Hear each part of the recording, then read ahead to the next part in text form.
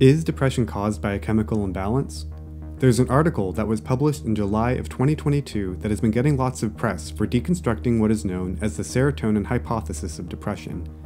For several decades now, people have referred to depression as a chemical imbalance, with the implication here being not only that depression is a fundamentally biological illness, but also that it would require biological treatments like medications to fix. In this article, the authors review all the studies that have been done on the relationship of serotonin to depression, including measuring levels of serotonin and serotonin metabolites in body fluids, as well as the activity of serotonin receptors, serotonin transporters, and serotonin-related genes. What the authors found was both clear and consistent. None of the studies showed any clear association between depression and low serotonin levels, serotonin metabolites, or serotonin-related genes.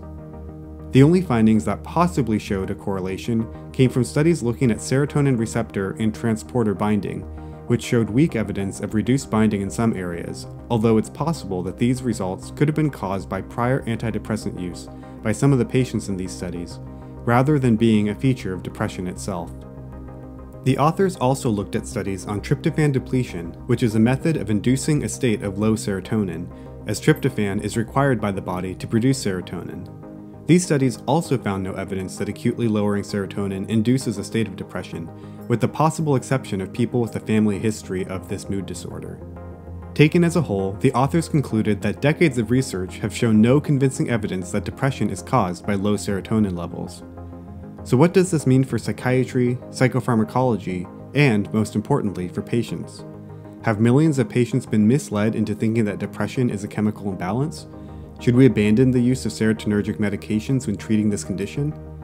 The answer here is nuanced. It has been known in the field of psychiatry for years now that the evidence for low serotonin being the cause of depression was weak, if not non-existent, with the phrase chemical imbalance largely persisting as a marketing term, not a scientific one. If this study helps to publicize that fact and lead more people to an understanding that depression is not an exclusively biological phenomenon, but has important psychological, social, and cultural roots as well, then that can only be a good thing. However, there is a temptation when looking at this study to jump to a conclusion that, while seemingly logical on the surface, is actually incorrect.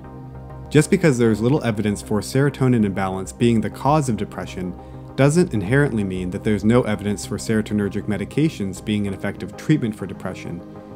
To use a very concrete, if somewhat silly example, no one is saying that a broken bone is caused by a lack of crutches, but that doesn't mean that crutches aren't still helpful when recovering from one. In fact, many of the most commonly prescribed medications across all fields of medicine have mechanisms that do not directly relate to the underlying pathophysiology of the disease that they're trying to treat. To use another example, proton pump inhibitors like omeprazole are highly effective for reducing symptoms of acid reflux. However, that doesn't mean that the cause of gastroesophageal reflux disease is too much proton pump activity. Instead, a wide range of factors are involved, including motor abnormalities in the stomach and esophagus, high intra-abdominal pressure, and associations with obesity, tobacco, and alcohol. From these examples, we can learn two things. First, that the treatment for a disease does not need to be directly related to its underlying cause in order to be helpful. And second, that most things in medicine are complex and cannot be boiled down to any single explanation. Ultimately, the chemical imbalance theory of depression is wrong, and it deserves to be killed off in the public consciousness. What doesn't deserve to be lost in the process, however, is the fact that, for some people, serotonergic medications can be an effective tool in the fight against depression. The more we understand that any disease as complex and multifaceted as depression is more than just a chemical imbalance, the more able we will be to truly help people struggling with this condition.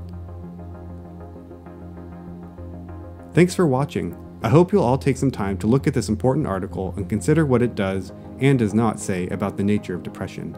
If you're curious to learn more about depression or antidepressants, consider picking up my books Memorable Psychiatry and Memorable Psychopharmacology, available on Amazon.